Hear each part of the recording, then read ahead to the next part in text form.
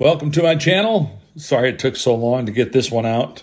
It's been a rough few weeks.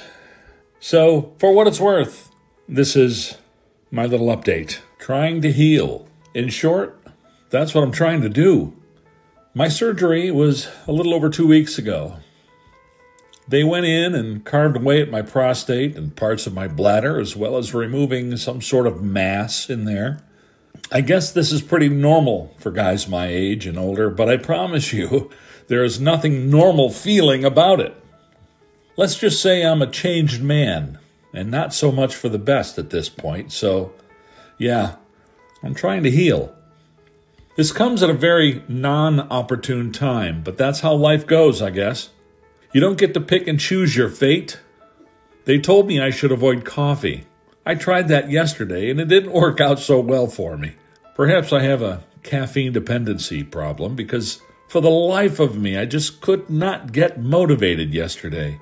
I spent the entire day on the couch, binge-watching 6 Feet Under on Netflix, and sleeping on and off.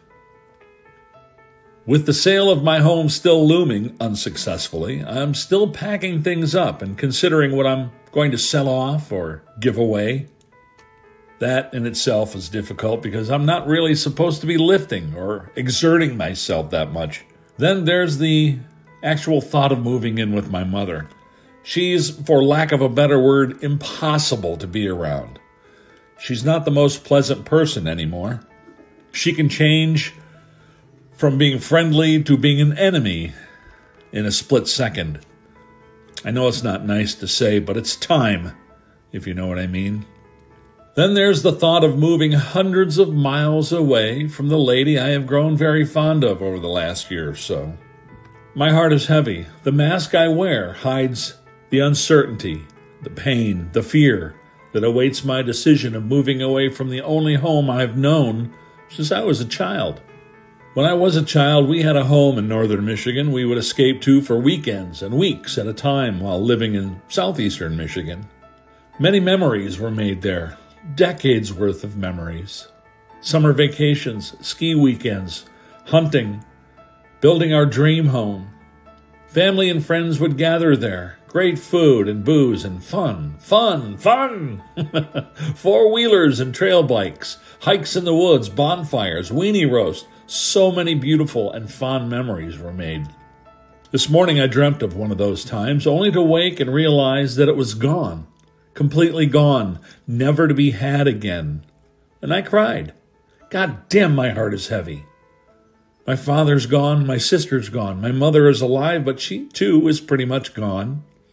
My children are gone, and everything I've built in my life is pretty much gone. A fond memory seems to be all that's left. The recollection of something wonderful and the pit in my gut that tries to tell me that I'm done. Like a chapter in a book that I'm simply in the middle of, I know that there are yet a few more chapters left. There are more memories to be made, but this one, fucking A, this one sucks. It's like a house of mirrors or a maze that I can't find my way out of. Physical pain, emotional pain, fear, uncertainty, periods of hopelessness haunt me. If I allow myself to look into the future and what it may hold for me, there is some light down the line. I try not to plan on it turning out exactly as I see it. At this stage in my life, I try to live in the moment, and I try to live for what it's worth. I try to find some good in the now, even though my immediate future is so uncertain. Pain is just a reminder that we are still alive. Hope is the fuel that keeps us moving. Love is the salve that makes it all worth living. And reality is the harsh reminder that this is all temporary. Keeping it all in perspective is one of the most difficult things we'll ever do. That's all for now. Thanks for stopping into my channel. Sorry it took so long to get this one out.